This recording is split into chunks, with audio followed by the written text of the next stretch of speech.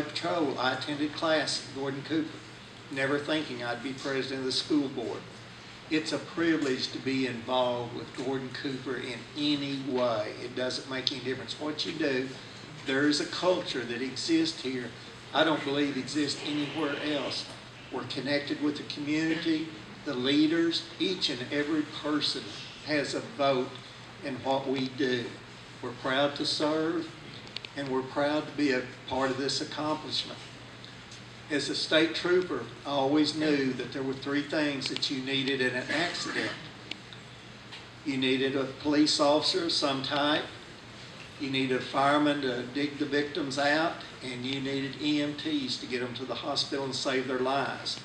So when you see this structure going up, remember they may be the ones that may save your life or a loved one's life at some point. And I knew when on the patrol at that time, they did not have the training or equipment. You can buy equipment all day long.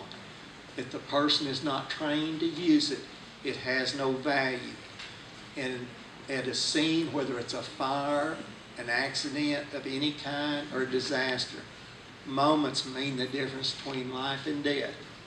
And with this facility, our local departments, local fire departments, EMTs, won't have to go to Oklahoma City and lose valuable time on their job or add extra cost to their department to get the training that they need. A lot of our fire departments are volunteers.